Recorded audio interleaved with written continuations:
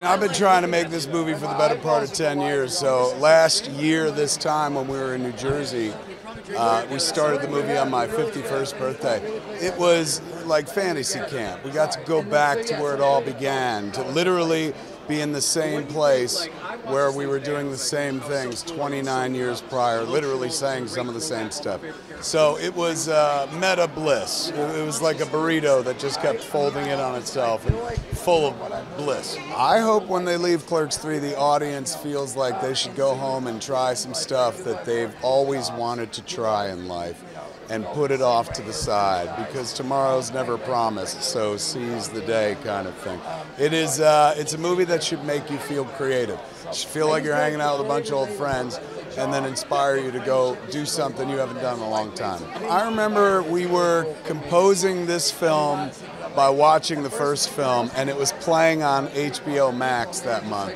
So we would pull it up on my phone, get the frame we were trying to mimic, pause it, and then just hang it next to the monitor. Leron, who's our DP, would compose to that, and we'd be like, Brian, move in an inch. Jeff, move over like an inch. And now it's perfect, let's go. It was so weird when we first made the movie. Streaming didn't even exist. When we made the third movie, streaming saved our asses, helped us check our work every time we were doing a flashback. As long as I'm alive, there's always going to be a possibility there's a Clerks something. So yeah, I wouldn't say we're done quite yet, but there feels like a nice sense of closure to Clerks III.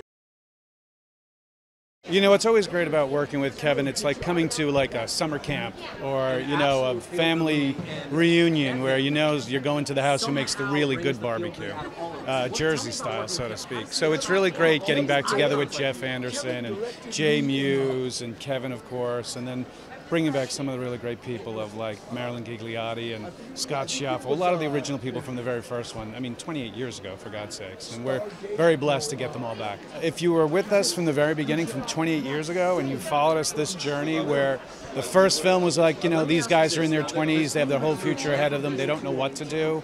The second movie was they're in their 30s, mid-30s, and going like, oh my God, my youth is going by, what am I going to do? And then this one is life is going along, and then something kind of hits you that life just hits you all at one time, and how are you going to make the changes and how are you going to adjust. We're in the actual Quick Stop yet again that's still around 28 years. The only thing that changed in that store was adult magazine racks changed from adult magazine racks to, you know, weed pipes and vape pens and stuff. So you could see the evolution of us as a society, and technology has changed in the fact that the store has just barely even made one adjustment. I mean, I'm excited about this. This is a movie made for the fans, so it's going to be nice to finally have something new to talk about. We've talked about Clerks and Clerks II for so many years, and I can't wait for the Clerks fans to see this, and it is an ode to them. We've done these movies like 10 and 15 years apart, so we keep sort of jumping into their lives at odd times, in their 20s, in their 30s, and now 40s and 50s. It's finally, in his 50s, Randal has finally decided to do something with himself. This proves it's never too late. It's the most improbable thing. Like, I could picture Kevin sitting in English class with me, and I'm probably pelting him with paper, and to like make the movie where there were 6 of us in the store literally working midnight to 6 a.m., thinking nobody is ever going to see this movie, into this. It's very strange. I mean, it's incredible. Like with Clerks II, we had such fun cameos coming in, and you know, we were sort of looking at each other going, why are these people making our movie? It's very strange. But this one, like being back in the store and having just incredible people come in, it's really surreal. There were so many times when we were filming that we all just sort of looked at each other. Kevin, Brian, Jay, and I, we all sort of went, what on earth is happening here? As we're doing tonight. Really the fun happens off camera, and just when, you know, quiet times when Kevin, you know, Brian, Jay, and I are just kind of hanging out. And a lot of it is just like being back in the store, just sort of shaking our heads going, oh my God, we're back in the store. Like, 30 years later, it seems crazy. But it's like walking into the store, I think I shed 30 years. It was like I was 20 all over again. I mean, Kevin's just one of the coolest guys and like the most genuine, like just a real good human being. And it's just a thrill when you get to work with someone like that who's also built these worlds where, you know, so many people and so many fans care about, you know, the worlds that he has created, and he keeps it going. And for me, it's just a thrill to get to work with him. So I'm originally from New Jersey, so I think it really, you know, Clerks and Kevin means so much to so many New Jerseyans, and so it was just a thrill for me, and especially just to go to the Jersey Shore for a little while and to dance as a cow. It was a real thrill, and one of the best parts is we were doing a night shoot, and then they brought us a ton of really good pizza, and there's nothing like East Coast pizza, so it was a great time. He's a persistent guy, my dad, I guess. He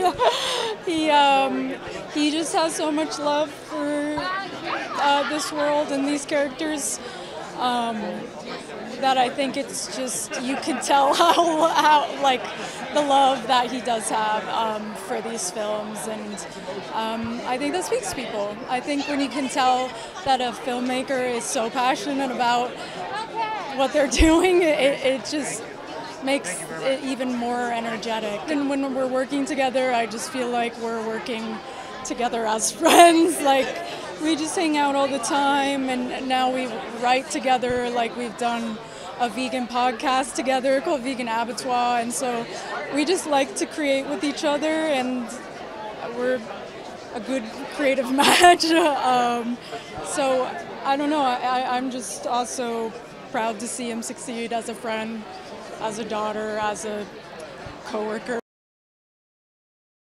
It's a little terrifying in the best way possible, but I'm so like grateful that he would let me just be a part of his baby, besides Harley, but also that too. But yeah, I'm just super grateful and excited to be in the Clerks universe. So I play a character called Blockchain Coltrane, who is very much disgustingly into crypto. He started out as a very Christian kid who is he is a very timid, sensitive soul who basically goes on a trajectory of trying to figure out what Satanism is, even though he never knows what it is. He's Elias's best friend and pretty much doesn't know how to put his thoughts together besides just figuring out what Elias is doing. Like, Jeff and Brian are just, they took me to dinner the first night on set, and we went to get some seafood in Jersey, and they just told me stories about growing up in the town and just what they did in high school and about Kevin and how he was, and they were just so nice and kind. The laughter. I mean, it's like, it's not, if you're in a bad mood, come watch this movie. And it's like, you know, you can't. You can't. It's got to come out. Yeah.